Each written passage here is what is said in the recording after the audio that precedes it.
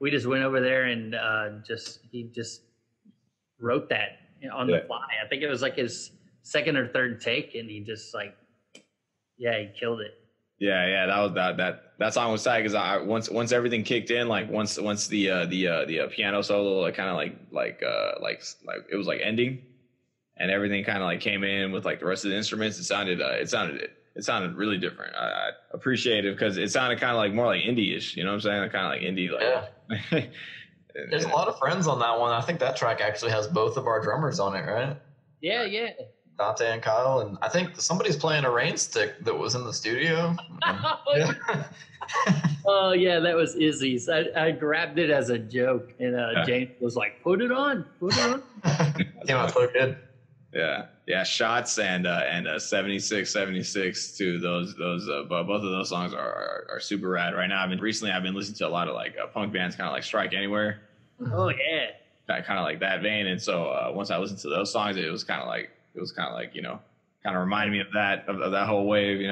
Awesome. Hell yeah. Well, hey, I appreciate this, you guys. You know what I'm saying? What time is it over there right now? 6 o'clock. 6 o'clock. Okay. Hey, I mean, this is way earlier. I'm than when we last spoke, Andrew. I know. I think it was like 10 over there when you guys were talking to me last time. Yeah, it was a little bit late, but I mean, it's all good. Punk time, Yeah, punk rock time. Before we go, are you guys looking to get the vaccination, or are you guys gonna be just kind of like waiting until more I guess definitive data comes out, or are you guys just trying to play it safe for the rest of the time being? Yeah, I'm getting mine next week because of a pre-existing condition thing. So yeah, I'll be ready to go here pretty soon. I'm getting mine as soon as I can. Yeah. Yeah. Well, the weird thing is when I scheduled mine, they expire, so I feel like they're just looking for reasons to like get them to people because at least over here they don't seem to confirm your ID or anything, and they don't really ask you to prove you have a pre-existing condition and other stuff. It's really weird. Damn. Yeah, I definitely heard that. I definitely heard that the vaccines were expiring, and that right now they're just kind of like on like a mass. Let's go ahead and give them out. But even that, where they didn't ask you to pretty much prove anything, it sounds kind of like the coronavirus testing. I don't know if you've like made the appointments. Like you can pretty much say you don't have health insurance, and they'll still test you for free and all that. Exactly. Yeah.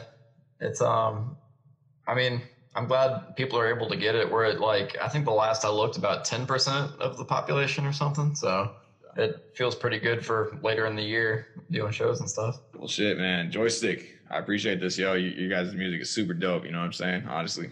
Well, we appreciate that and appreciate you having us. Hell yeah. All right, you guys have a good night, all right? You too. Peace out. Peace.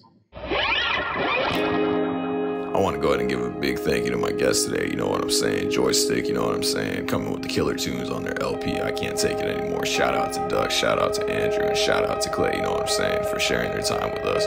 And don't forget to look out for the I Can't Take It Anymore album coming out soon, April 16th, courtesy of Bad Time Records and Stomp Records. This is the SKA CAST. Thanks for tuning in.